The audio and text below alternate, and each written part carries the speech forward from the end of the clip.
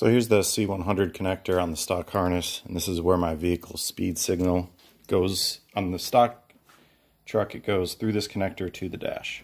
So there's a dark green with a white stripe, and that's your pin 50 on your green or red connector. It goes directly to this. So what I'm going to do for testing is I'm just going to tie in a wire to that and then just run this into the cab and connect it inside. Alright, so now I've got this white wire just crimped onto there for testing, and we'll see if we can get this thing working.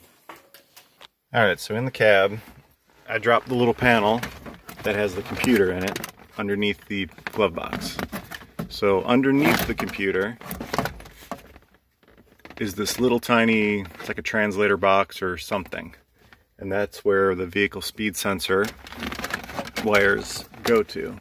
And that's these green and purple, it's a twisted pair wire right there. So it goes into this little box. And then what I did was I checked these wires and I just stuck my meter like this on each wire. Then over here, I have the gauge cluster pulled out, and this is the gauge cluster connector. So I just went through and checked to see where wires were going. So on that little translator box, there's a light blue wire with a black stripe, and it goes to this third pin right here. So my resistance drops to 0, so that's the wire.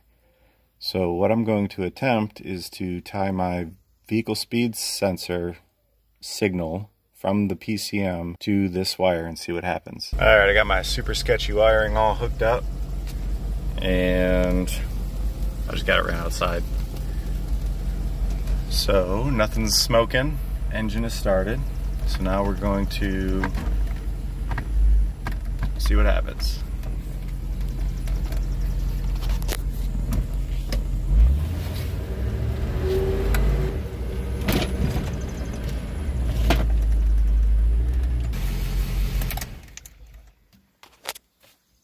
Alright, so it works. So that blue wire coming out of this little box right here, light blue wire with a black line, is the speedometer signal. So now I'm going to redo this wiring, clean it up some, make sure I don't catch anything on fire, and put the whole dash back together.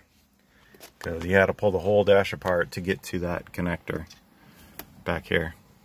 But now you know, if you got 94 or similar with that box, blue wire, black stripe, you're all set.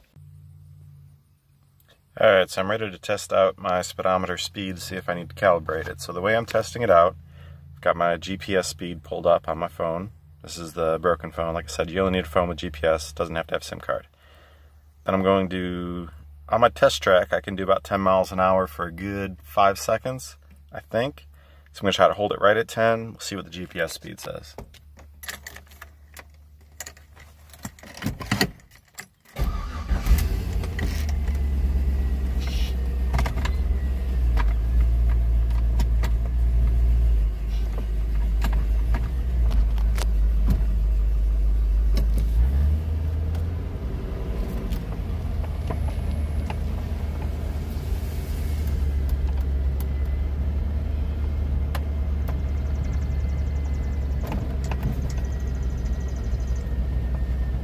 Alright, so hopefully that wasn't too shaky, and you could see that when I had 10 on the speedometer, it was about 10 on the GPS, so looks pretty accurate to me.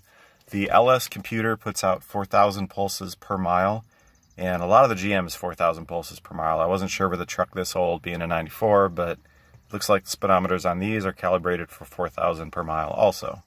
I'll need to test it on the street. I can get up to 55, cruise at that. I'm not going to film that because I don't want to go flying off the road trying to film, but I'll test that out, make sure it's accurate at a higher speed, and then calibrate from there if I need to.